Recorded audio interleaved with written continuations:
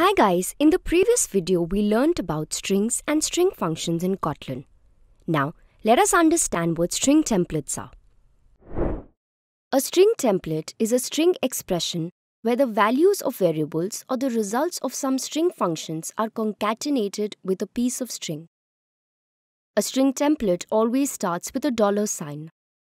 What we are trying to say here is that a string template is something that helps us concatenate sentences to the value of a variable or some other output of a string function. It can be used to combine the two print statements that we had used in the previous video into one.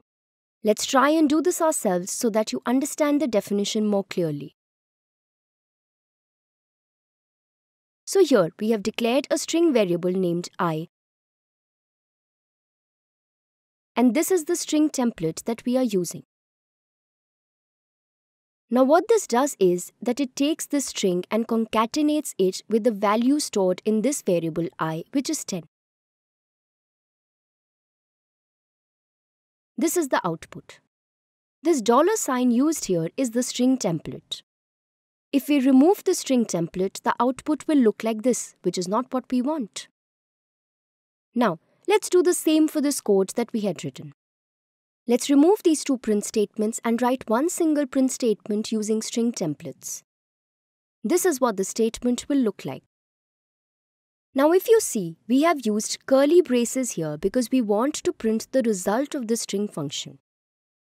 So, whenever we want to use the string template for a single variable, we can simply use a $sign. But when we want to use it for an expression or a string function, we use these curly braces along with the $sign. Let's run this code now. And yes, we get the output that we wanted. So that was all about string templates. Now look at the code snippet given on the screen. What will be the output for this piece of code? Answer in the comments section below.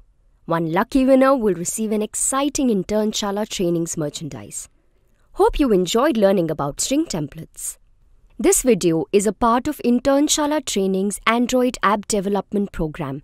And to learn more about Android app development, visit the link in the description.